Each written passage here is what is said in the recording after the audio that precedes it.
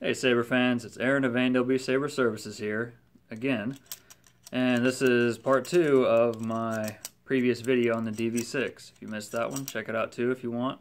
No biggie. I know how graflex addicts are. I myself am somewhat of a graflex addict myself, but I just like all lightsabers. Almost all lightsabers. Anyways, I have put a lot of work into this one. I really like this one. 89sabers graflex in a New Hope configuration. Got your D-ring. Got that lovely glass eye. Brass contacts. Auxiliary slide tab. Main red button activation. There's just so much that Peter did right with this saber. But if you compare it to like a Maker Prop Studio or a Roman Props replica, you're going to see quite a bit of a difference there. From what I've seen in the videos, I haven't held a Maker Prop and I haven't held a Graflex shop or Roman's Props. Can't believe I forgot to mention Graflex shop just then. But this has a lot going for it. And the price point's really good too. Granted, there's not a whole lot of chassis for it yet. You can find them, but like if you're going through Goth, you got to kind of improvise a little bit. Like I did end up using the stock blade holder with this, and it worked out. It worked out well. A little bit of modification in the blade holder, and I was able to get a master chassis to work, a vintage master chassis at that. And I already spoiled the surprise. Let's go and open it up.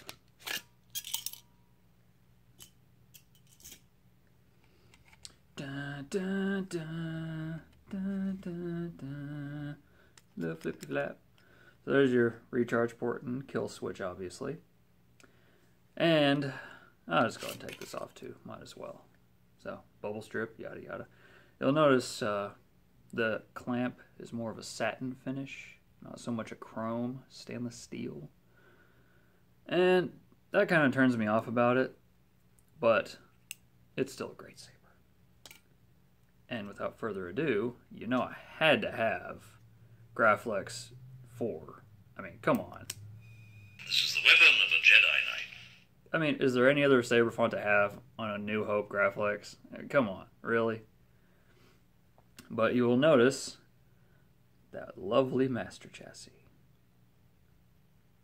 All steel. You'll see some blinkies going on back there on the crystal focus. This is a crystal focus install.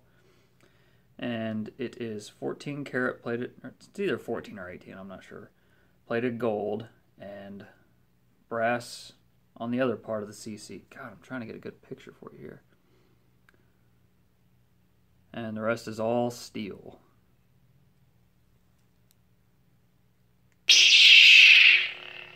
It is a Veco 28mm bass speaker, full RGB color mixing, spectrum mode, yada yada.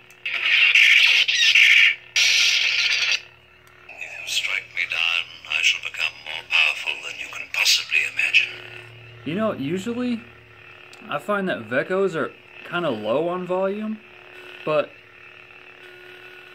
this sounds great. You know, I usually would think that, you know, Saber Essential would be, you know, the way to go. But, you know, this turned out great, personally. I think I enabled Spectrum on this. Yeah.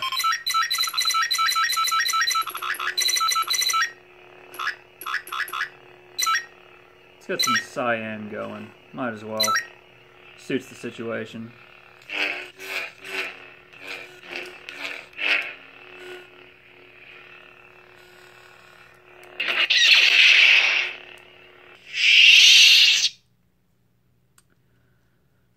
A lot of work went in this bad boy.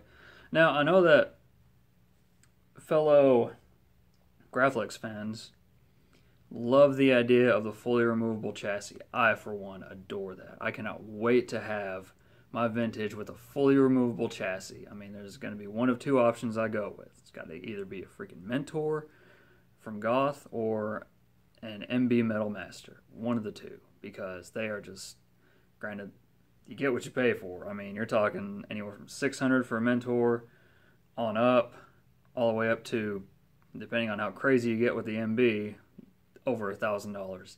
Easy. Really depends on the materials you get. And for vintage, yeah, that's only going to get top-notch quality stuff. Like that one metal piece, there's like one metal piece on the MB. I know I'm getting off topic here. Not really, but there's one piece on the MB Metal Master. I think it's like $400. Wow. And I already know getting it all in stainless steel, going to be doing a lot of sanding. But you know what? Worth it. Totally worth it. I'll probably end up going with a Mentor Variant 2 for NeoPixel and have a Profi in it or something like that whenever I'm ready for something like that. Because, I mean, I'm a sucker for that new tech. The Teensy Saber V3 I have, love it. But back to this. I'm getting off topic here. SD card access is through this door right here. So, of course, hit the kill switch, open the door, take your SD card out. That's freaking heavenly, by the way. I love that little door being there. It's freaking awesome. Snaps into place real well. It doesn't flip open like this door does quite a bit, which I don't mind that neither. It doesn't flip open whenever the shell is on it, of course. Yeah. Let's get back to the font. Accessing Imperial Records. Now to the Star Killer Meditation Room menu sounds for this one.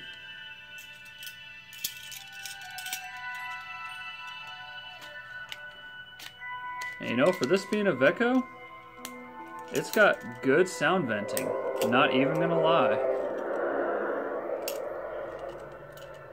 That's it. Master Skywalker, there are too many of them. What are we going Master Skywalker, there are too many of them. What are we going to do? You underestimate my power. Yeah.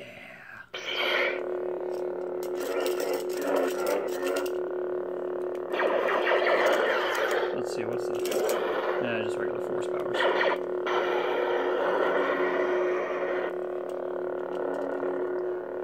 Want to say Crystal Chamber in red? I do.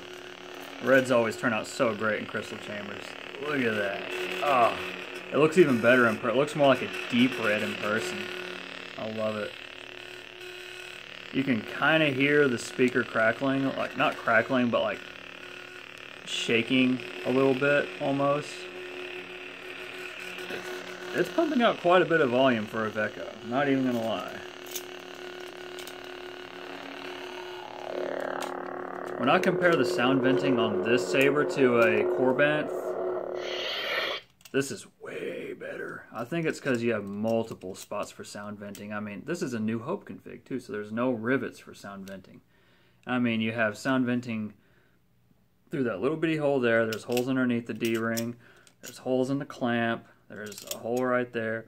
There's holes in each section. So, I mean, there's a lot of venting going on here, and it's solid. I'm not going to lie. I like it a lot. Accessing Imperial Records. Master Sacrifice. The Force Awakens. Graflex.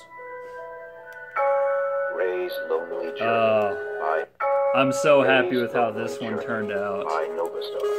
Because on other sabers that I've tried to put this font on with, they usually end up hitting the, whenever the piano hits in, it clashes. But this one I need someone did not have that issue. in all this.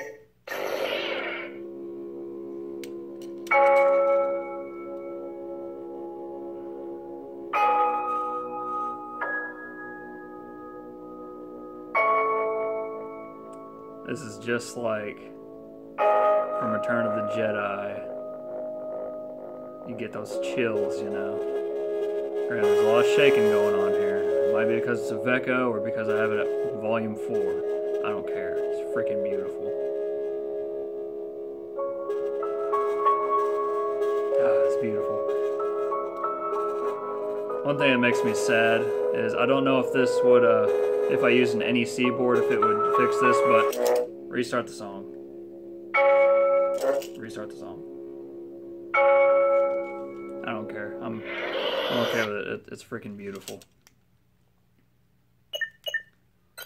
Accessing Imperial Records. I think NEC mixes the swings and stuff in with the hum. Mantle of the Force. So And I don't like sand. I did the rest, you know, light side fonts, and the rest graflex or Anakin fonts. Neurology. So, Malignant. Audio player.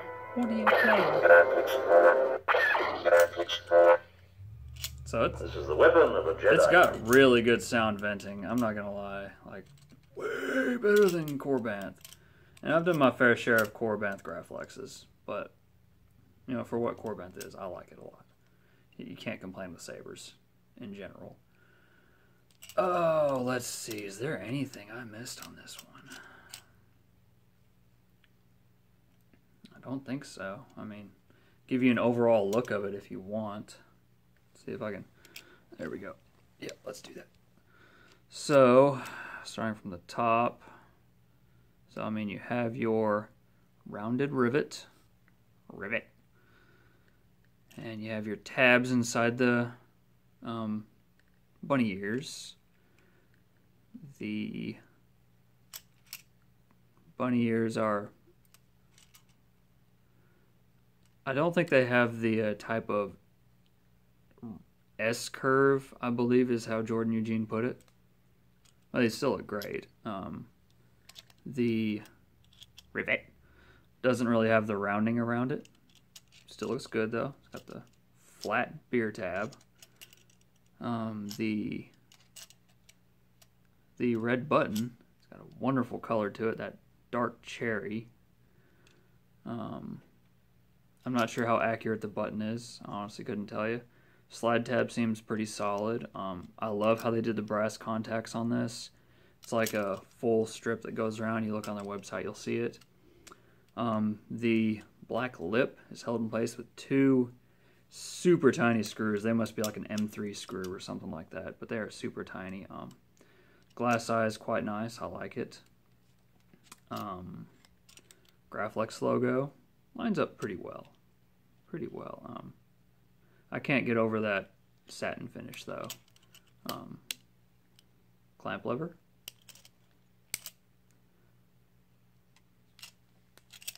Now the grips. One gripe I have about this is the grips. They are rubber. I don't know if Peter fixed that in later models of this, but they are very much rubber. They are not the hard plastic that like Corbanth has, or you'll see stuff like this on Hasbro and Master Replica, I think. Don't quote me on that. I know some of those have been rubber. I think some have been hard plastic. They may all be plastic. I don't know. I'm not a genius. I'm not a guru, but I'm still learning. That's part of the journey. You can see the sound venting in the bottom. It's got pretty good sound venting. So all those holes allow for either ESB, A New Hope, well, D-Ring or Kobold, however you want to say it.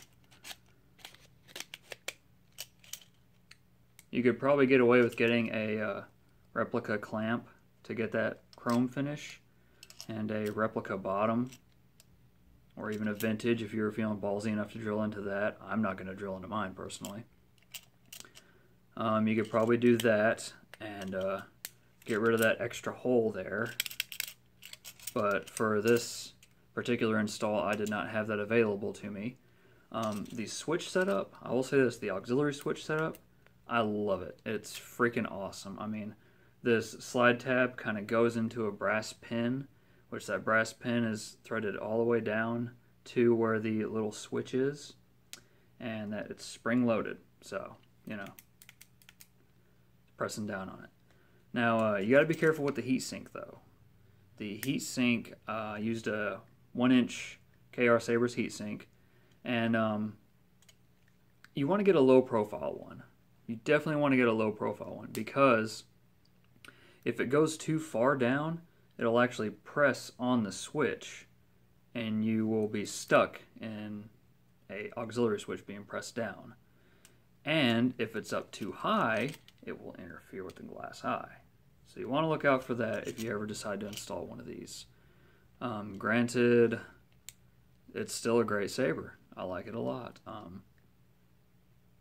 If there's anything to take away from this, low profile heatsink, definitely. What was the issue I was having? I was having an issue.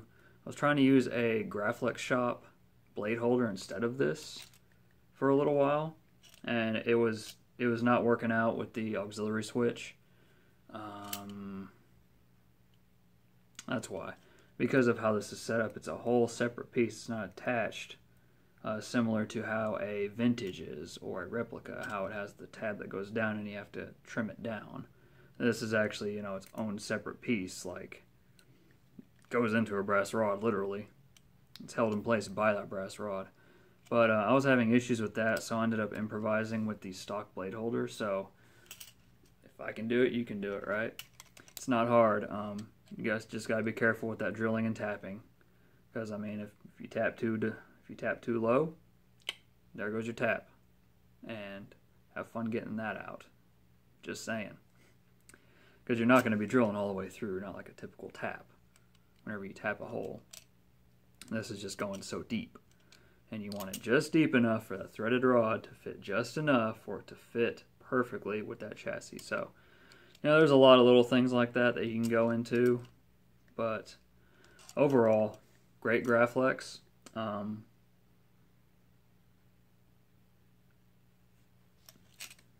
The set screw is that. It's the emitter screw, and it's wonderful. I'm not going to lie. It's really low profile. The hole is drilled out a little bit up here for it to sit flush, unlike other models, other variations. There's no silver tabs on the inside, of course, like a vintage has. I do like how the blade holder is all one piece and doesn't have shine through. Newer blade holders are fixing that issue. And anything else? Bubble strip wasn't bad. Not bad. Got some double-sided tape, stuck it on there. No clamp card activation, so that was one headache I could avoid there. I love clamp card activation, don't get me wrong, but that auxiliary, I love it. It's fantastic. Overall, great stuff, and great job, Peter. Great job, Goth. Thank you for all the help from everybody in the vault that I had questions for. I know I was having issues with the blade holder issue, so got that worked out, obviously. And thank you for watching, and until the next time, my fellow Jedi and Sith companions, may the Force be with you always.